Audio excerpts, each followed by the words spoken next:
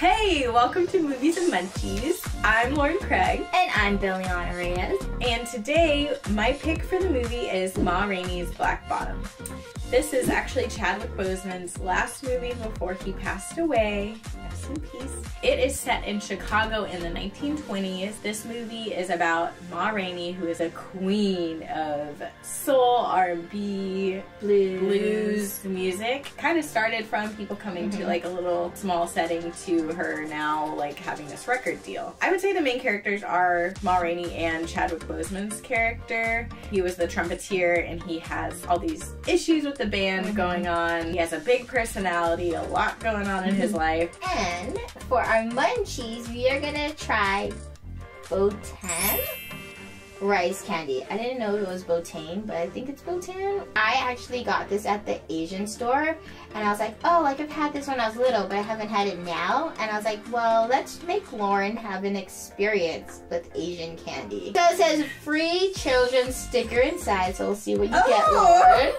And it's made in Los Angeles. But it's a product of Japan. Okay. And there is no milk. Always gotta check that. But it does contain soybeans. There are no calories because it's not on the box. Wow. Here you go. Oh, wow. I will show you how to eat it, because you're gonna look at it and you're gonna be like, what the f? And this is your sticker, Lauren. This is so What am I gonna do with this? I don't know. Put it I love that it has a big head and a little body. It's like one of those Wii apps. Yeah.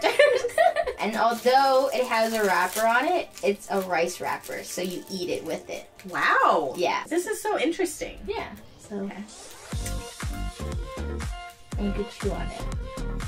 And then Oh yeah, it's the chewy. I thought it was wrapper gonna be hard.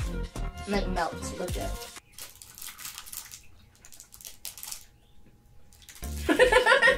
It looks like I just did cocaine or something. Yeah. I did not. So when you first have it, the texture is like very hard, so it does feel like a hard candy. But when you put it in your mouth, it starts melting.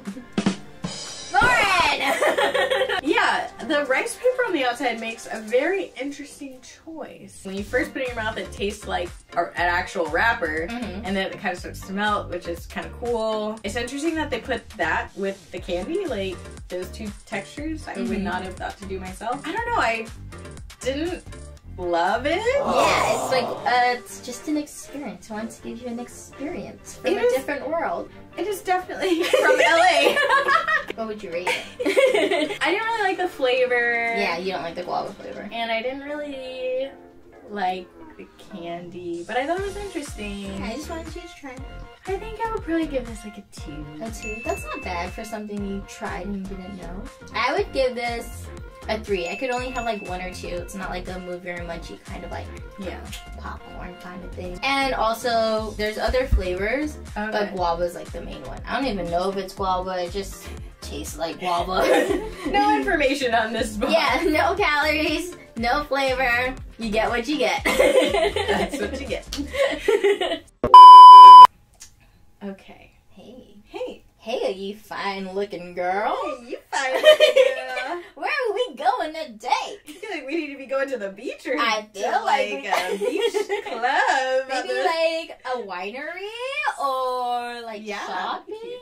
Alright, my first question for you is, okay, let me start by saying this. Throughout the movie, Levy, Chevy like a levy. Yeah. Yes, levy. Okay. Most of this movie took place in one day. We did get a little sneak peek of Levy kind of pissing Ma Rainey off before this at a different concert where he stepped up and like tried to take over without anyone knowing. But he is like kept causing all these issues, kept getting in all these arguments, kept like stressing everybody out. Did you wish you had more context from different days of how he is? Is he this volatile and crazy every day, or is this just like he's just on one and like going crazy one day? I was more into why are we not knowing about other characters? Like we see him talking half of the movie. Like Ma didn't even talk as much.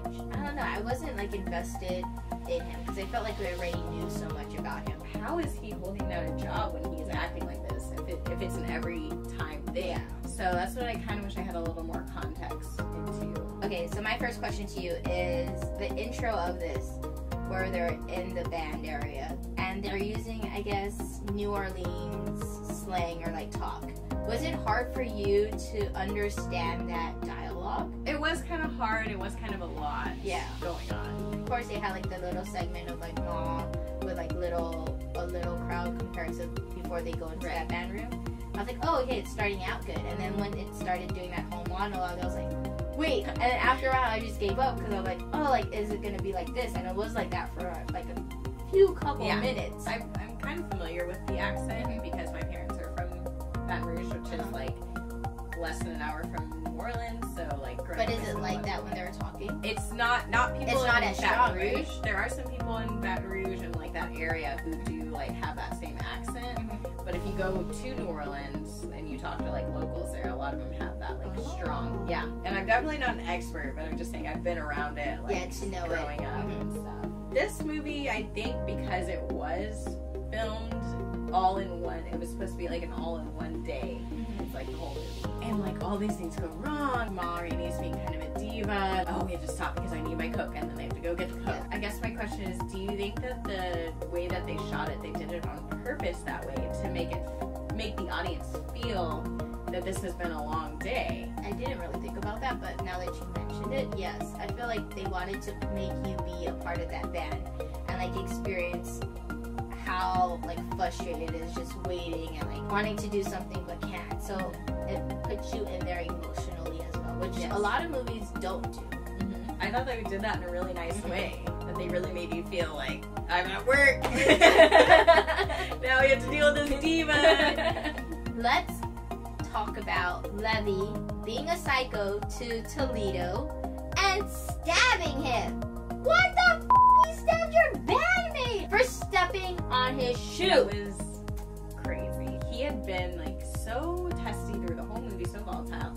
And especially near the end, like he got fired. And then that set him off. Like you could tell he was going through a lot emotionally. Even before that, whenever he was talking about how his mom got raped and like his dad got killed and all this stuff, like he was kind of like opening up a lot. It was kind of showing why he's kind of like this. And the guy was like, no, I'm not going to use you. About them songs I give you. They're not the right songs. I don't take them off your hands for you. After he like put all this time and effort into it, it just snapped. And like it was like the straw that broke the camel's back. I thought he wasn't going to do something that crazy to hurt someone. Like maybe hurt himself, but not like to kill someone he's been like touring around the world with for years for a shoe.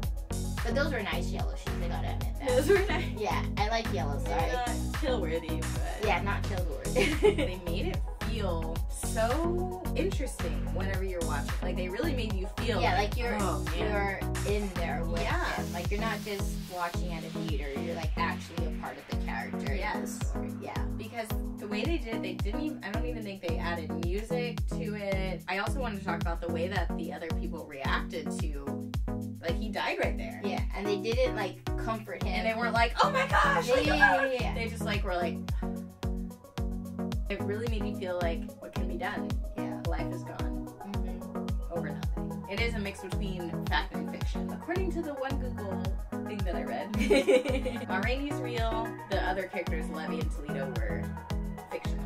So the story is like a mix of fact and fiction. As I said earlier, this was Chadwick Boseman's last movie before he passed away from cancer. And you could tell in the movie that he had lost a lot of weight. He was really bad.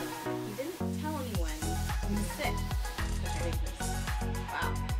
I was just wanting to talk about the long hours on set for people that don't know how draining it is. 12 hours. That's like on that's a an good average day. 12 hours. I mean, people work 8-hour shows, like a 9-to-5 job.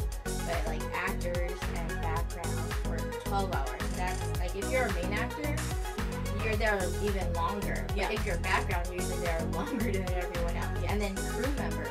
Oh man, that sucks. If you are like a main actor in production, it's very emotionally draining to do all those takes. If you're like crying or like angry. And he did that, filmed an entire full-length movie while he's like near the end of his life. And then also to not tell anyone about it. So like you saw Black Panther and he was pretty fit. And then you saw another movie where he was like pretty skinny and everyone was like, oh, like he's on a diet, he's doing something, like he's preparing for his next movie. but little did everyone know that he was actually sick. And I feel like that's a really good example of don't judge a book by its cover. And you never know what someone else is going through. And you can't judge them because you're not in their shoes. Right. So, my question for you is, what about Ma's makeup? I feel like maybe they made her makeup like that in the movie on purpose to make it like a little more jarring, make her seem like a little more like older, intense. Yeah. So I feel like maybe that was like part of her like diva, because she was always like, you know who I am, like, get him. I'm not dealing with that. You know what I mean? Like, what did you think about her being such a diva? So at the beginning, I thought she was a diva, but as the movie progressed and she explained why, I was like, okay, now I understand. Like, she has a manager, and her manager is not even doing like the minimum of getting her a coat or protecting her, and that's his job, is to protect her and get her what she wants. I mean, she's a talent. Without her voice, you don't have a record. Without her, you don't have like her tour. You don't get any money from her. Yeah. So I understood that she had to like fight and claw her way to get what she wanted. All they want is my voice. But it's just so sad to see that as a woman and a woman of color, that she was treated that way. And it's like the harsh reality of that's just how life was back then. Yeah. And then even at the end, they were trying to like gyp her money-wise too, and she was like, I'm not having it. Yeah. And then like he came up and she's like, you know why you changed your mind? Because you realized I haven't signed the release yet. Yeah. And that's the only reason. And she's like so smart about it too. She like wants to get everything done, but she doesn't know that, or she doesn't want you to know that she has the last word. Right. Yeah. Yeah. Okay, so what would you rate this? I would rate this a 4. That was between a 3 and a 4. The only reason why it's a 4 is because it was in one location and it was very jarring to watch, because I like going back and forth, as you know, with my action and all these other crazy things I make you watch. Yes. But I also understood why they did that is because they wanted you to be a part of the movie, not just watch it. Yeah. That was it. And then I also love all the actors. I mean, who's playing with this is his last movie, and just like all his energy putting into it, knowing now that he was sick during that time. And Viola Davis. Yes. Wow. What a transformation. What a transformation. I totally agree. I also rated it a 4. Right after I watched it, I was like, 5s. Yeah. So great. Ending was awesome. I love where they got to with the movie, but I just wish I had more context, like I said earlier, around Levy's character, how he is every day, just more in general about him, and also more about the other characters as well. Even though they performed great, it was a little heavy on the monologue. Yes. Because it was still amazing. But we have a little niches. Yes. Which is fine. Good. Awesome. Yay. Okay. Whoa, that was only 5